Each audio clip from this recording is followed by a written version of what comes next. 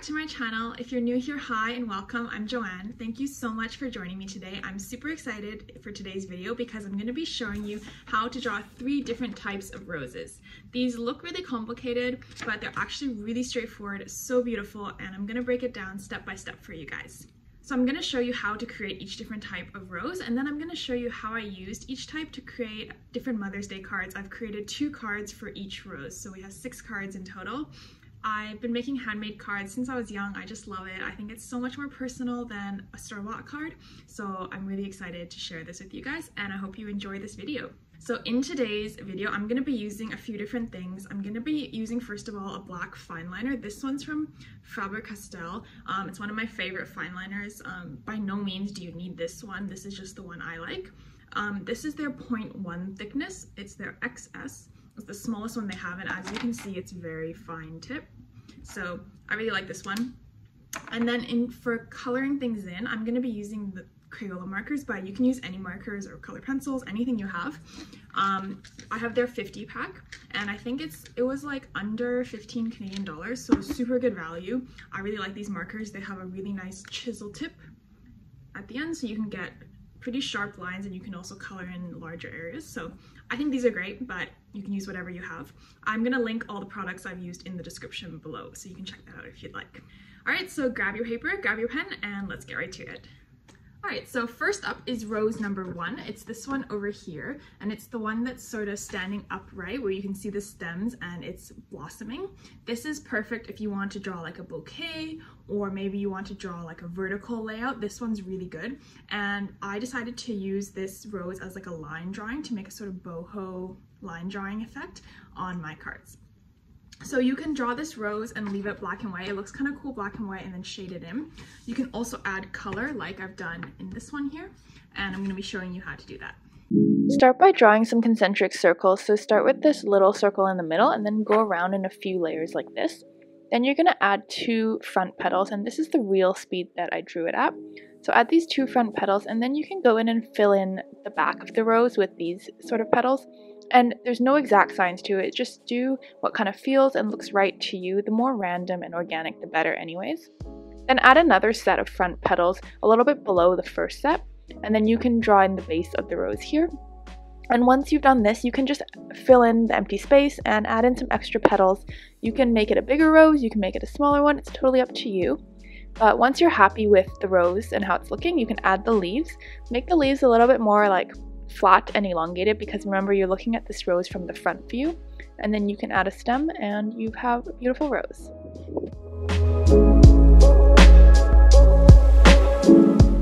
And that's the first one done. If you want to add a bit of color, I've chosen 3 colors in sort of the same color family, and I've started with the darkest one in the center and then sort of worked my way outwards to create this effect here, where I have the darkest one in the center, then the medium color, and then the lightest color on the outside. You can also leave it black and white, and that gives a really cool effect as well. And that's actually what I've decided to do in the cards I'm about to show you. For the first of the line drawing cards, I'm going to be doing a sort of boho theme. So I'm adding these like sort of random splotches. I would suggest to choose a color theme. So I've chosen a sort of pink and brown earth tones theme. And you just add these like blobs all over the page. You can add more if you want it to be a bit busier, or you can add less. I think I've sort of gone for something in the middle, but I've added these pink and brown splotches. I'm also adding a few open splotches as well. And now it's time to do the actual drawing. So I'm doing the rose that we just saw, adding these side petals and then the center circle petals as well. And then I'm going in and adding the base of the rose. And once I'm happy with the rose, I'm going to add the leaves and then the stem going down to the page. And now in order to create this sort of line drawing boho effect, I'm going to be taking each section and kind of cutting it in half with a line and then shading half of it. So you can see I've shaded the bottom half of each leaf, and then I'm kind of cutting each petal in half and shading that with some hatching. And so I'm doing that for each of the sections, and then for the concentric rings in the circle, I just alternated shading them or not shading them. Then I've colored in the full stem as well, and then here I'm adding a few more leaves, and I'm using the same technique of cutting them in half and shading them to give this really cool boho look. And now for the font, I'm keeping it really simple because there's kind of a lot going on in the background. Just writing Happy Mother's Day in cursive font for mother and basic block lettering for the happy and day. And now for the inside of the card, I'm going to be doing the opposing corners, so the bottom right and top left corners. This is a really good trick, I think, to add some interest without being too much on the inside, and also saves you some time. And then I'm not going to draw the rose just to save some time. I'm just going to draw some leaves, but use the same technique and cut each leaf in half and shade that in to match the inside with the cover of the card. And for the second card of these line drawings, I'm going to do something a little bit different. I'm first mapping out the shape in pencil of the background that I want to do. I don't want to cover the entire face of the card. And then I've selected, as you saw there, a rainbow of colors. So I'm starting with yellow and then going to move through reds and pinks. And so here I'm adding them within that shape that I just sketched out in pencil. So it's not going to cover the full page. And then I'm adding each color in a layer, and I know it looks a bit rough now, but don't worry too much about the edges. I'm going in now and kind of cleaning up the edges and adding a little bit more color on each layer to blend them a little bit better. And then directly on top of that, I'm going to draw our roses. So I'm drawing the concentric circles, the outer petals, and then the base of the flower like we did. And this one I'm adding some leaves like this and adding a stem. You can see I've already drawn one on the left, so I've done two slightly different ones. And then just like before, cutting each section or each leaf in half and shading in half of it.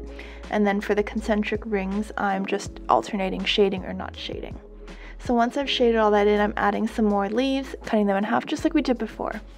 And then I decided to add some grass at the bottom and write Happy Mother's Day in a really simple and small font. And for the inside of this card, I'm just going to do a rainbow frame, sort of same rainbow effect as I did on the front. I think I got a bit carried away, I'm not sure, but anyways. And I'm going to add a couple leaves in the bottom right corner, try to keep it simple, and that's it for this card.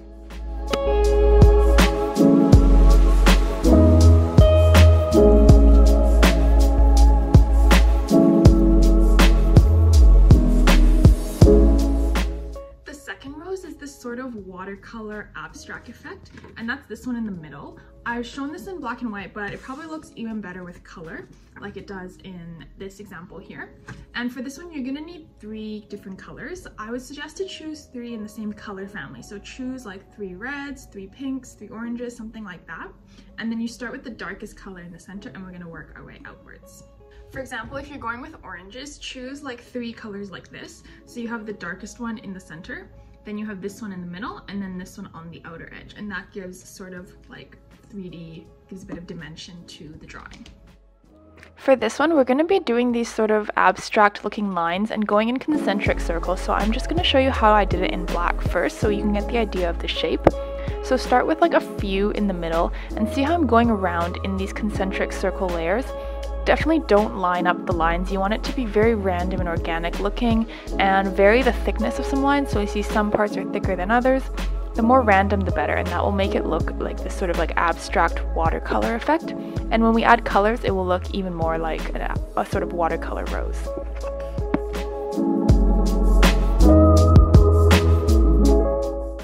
And that's the second rose. So I've shown you how to sort of do it with a black marker, and then I'm going to show you now how I've applied this on my Mother's Day cards, and I've used color for both of the cards I'm making with this type of rose, so you'll see how I do that. But pick your 3 colors and start with the darkest one in the center. We're going to start out with the watercolor pattern, and for this card I'm going to be covering the whole page with the watercolor flowers and then writing directly on top of it. So I've already done a red and a pink rose, and now I'm adding an orange rose. So just like before, we're putting the dark color in the center and then going around in these concentric circles, getting lighter and lighter as we go to the outside. I'm adding leaves here, and I'm sort of doing it at random. Like, I don't want there to be any pattern or it to look like organized. The more random and organic, the better. So now I'm just going to cover the entire page with roses and try to mix up the colors so I don't have 2 roses of the same color next to each other. And we're just going to cover the entire page with these beautiful watercolor roses.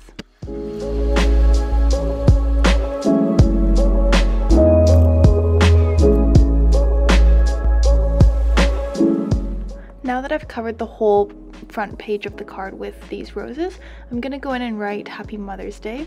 I chose this cursive font. In hindsight, I wish I chose a bit of a stronger font because I feel like it sort of gets lost against the watercolor roses, so that's why I'm going back in and thickening all the strokes, but I do feel like it got a bit washed out, so it might be smart to use a block letter font instead. But anyways, that's the cover page. And now for the inside, I'm just going to add a couple more roses in the bottom right corner. This is one of my favorite things to do on the inside of cards, and I just added in this little frame, and here's our first card. For the second card, we're going to be using the same watercolor theme, and I'm going to do a straight line of watercolor roses across the sort of bottom third of the card. So I'm starting out with an orange and pink rose. I haven't done this color combination yet, starting with like a sort of salmon in the middle and then going out to orange on the outside. Then here I'm doing a darker pink one, and I'm going to continue these along the length of the card.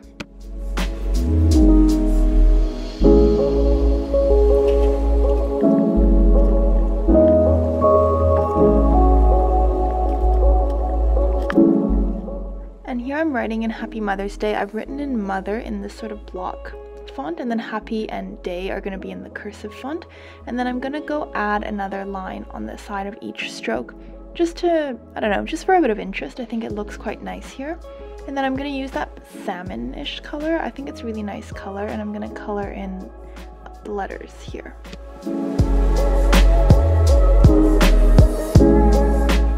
For the inside of this card, I'm going to be making a frame. This is another really good technique to design the inside of the card. I'm just adding a couple leaves in each corner and then this dashed line, and then the pink and green was giving me sort of watermelon vibes, so I added a bit of orange as well. And this is the second card.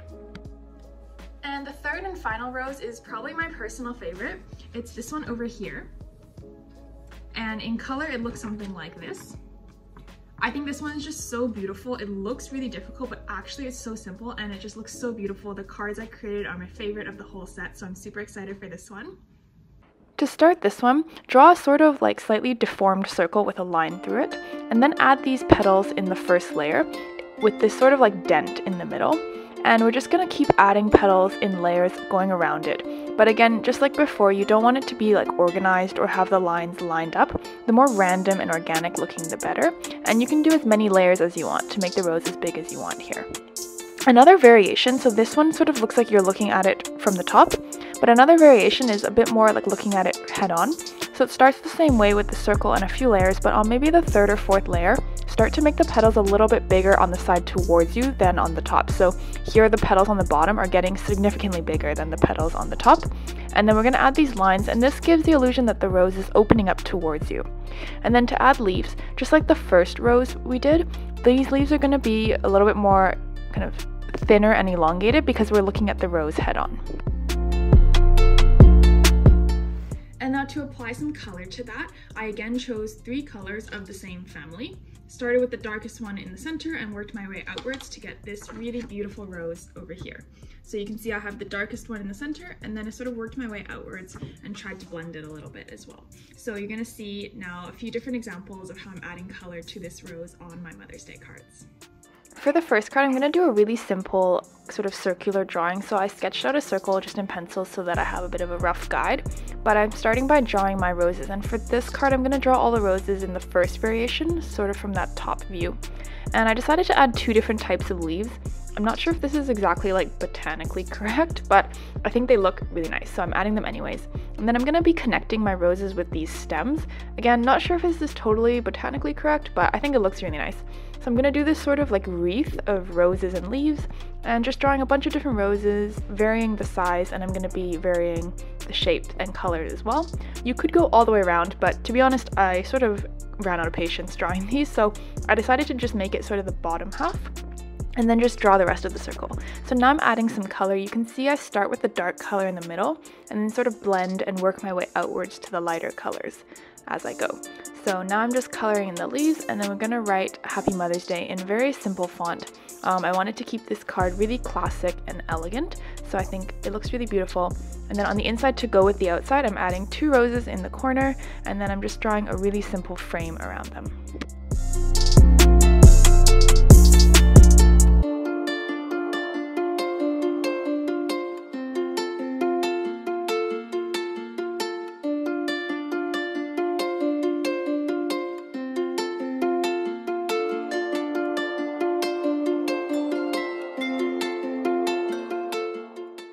And finally, the last card for this video, I'm going to be using the second variation now of this rose where they open sort of towards us. And I wanted to do like a sort of bouquet look in the bottom corner of the front page of the card. So I've drawn out the rose with the leaves opening towards us, and I'm going to be adding the stem sort of going downwards toward the page. So it's sort of like the rose is standing up a little bit and opening up towards us, and I'm going to be adding a whole bunch just like before with different sizes, different leaves, and different colors as well.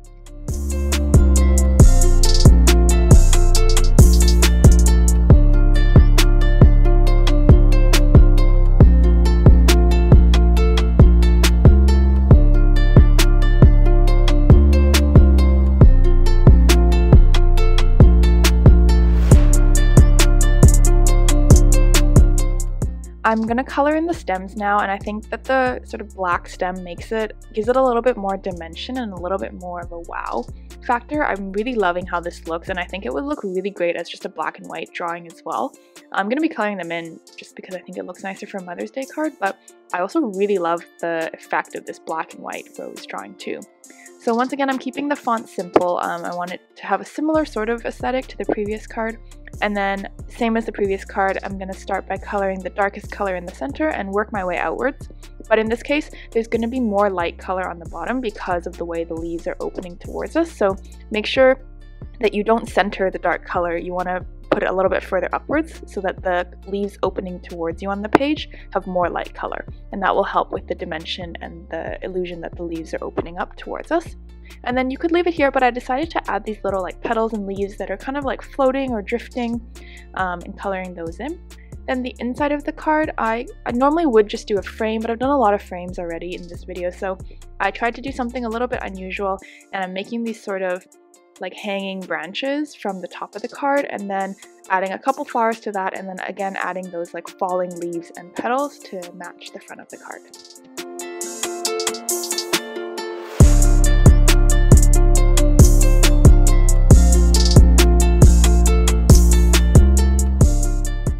And that's it. I hope you guys enjoyed this video. I will be posting these sample pictures on my Instagram, as well as step-by-step breakdowns of how to draw the 3 types of roses. I'll be posting that on my Instagram, which is linked in the description box below. So be sure to follow me there to revisit these roses, and also I post a lot of other content on there as well. I'm also gonna link all the products I used in this video in the description below. So if you're wondering what I've been using, you can check that out. I hope you guys enjoyed this tutorial, and I hope you enjoy your Mother's Day this year as well. Be sure to hit that like and subscribe down below if you found this video helpful, and I'll see you guys next time. Bye, friends!